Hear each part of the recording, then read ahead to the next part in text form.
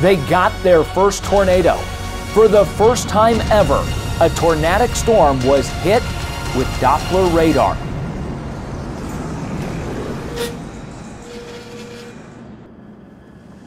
"5:55.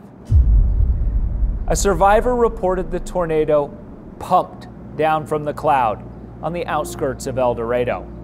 He saw the tornado pump down to the ground while the cloud was over the Midian substation. He reported each successive pumping action lowered the funnel until it contacted the ground.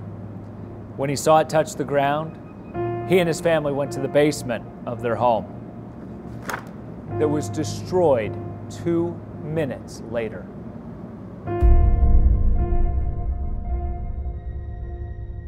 El Dorado, Kansas received the brunt of a tornado just this year of 1958.